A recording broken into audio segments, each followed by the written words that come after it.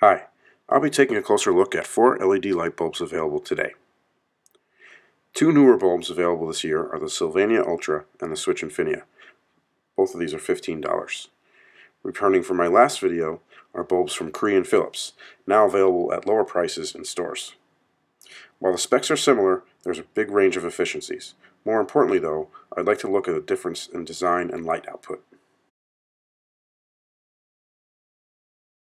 I chose only warm white bulbs that are dimmable and send light in all directions, just like a real incandescent bulb.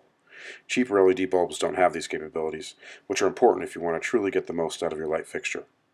Each bulb does this slightly differently.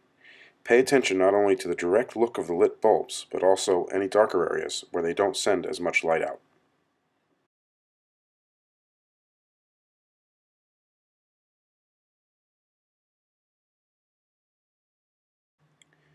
Here's a quick test of turn-on time, a common complaint with CFLs. All the new LEDs turn on quickly, aside from the old 2011 Philips in back. Let's slow it down so you can see. Now let's see how they handle dimming. The LEDs dim smoothly and go quite low, with the exception of a small hiccup towards the low end with the switch bulb. Notice the dimmable CFL is horrible in comparison.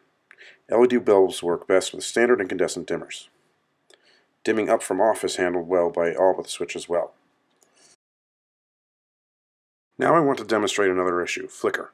I'm using a high-speed camera to show the Cree bulb has a serious flicker problem, while a small amount's also visible with the Sylvania and Switch bulbs. While this is too fast to normally be noticeable, some people may be sensitive to it, especially when moving quickly. It's a good indication of cost cutting in the power supply and possibly shortened lifetime. With the dimmer turned down about 50%, flicker is no worse with the LEDs, however the dimmable CFL is really bad. The Sylvania bulb looks like it's trying to fight a big heat problem. Performance per watt or dollar is the lowest, and design is unusual. In contrast, the Switch has a clean design and is closest to a real bulb. The LEDs are actually sitting in fluid, so the heat is handled very well. As a result, the Switch is the only bulb rated for enclosed fixtures.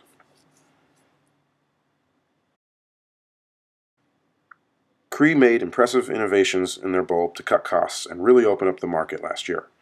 Components rattle inside though, the supply is a strong flicker, and my biggest issue is really the lack of output from the top of this bulb.